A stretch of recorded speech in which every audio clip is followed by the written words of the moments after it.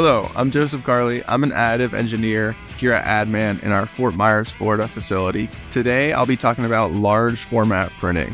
So here at ADDMAN, we're equipped with two Titan Atlas machines, which are pellet-based extruder machines. And there's three things that really set them apart: the size, the material that they can print with, and then the speed and the actual build of the machine.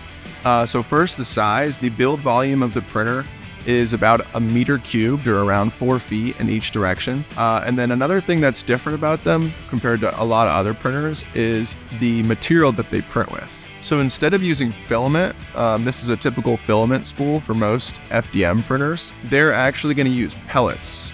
So these are pellets that we use in our Titan machine, and they're very similar to what you'd find in injection molding. What that allows is a much wider selection of materials for us to choose from, because those pellets are coming directly from a material supplier. Whereas for filament, the material supplier has to send that to another company who turns it into filament, and so that adds cost and limits your options.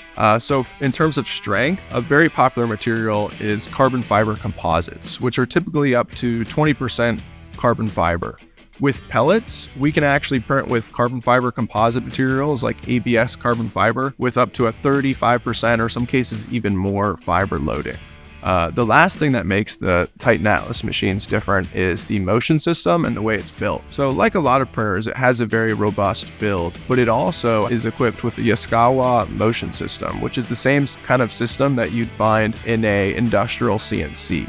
What this allows is for much more precise and repeated movements with such a large machine. These three things, the build volume, the material capabilities, and the speed and the motion system, all of them together open up a wide range of different applications for this machine that you would not be able to reach with most typical plastic 3D printing methods. So for example, we've done everything from tooling, fixturing for robotics applications for the automotive industry, all the way to 3D printing furniture.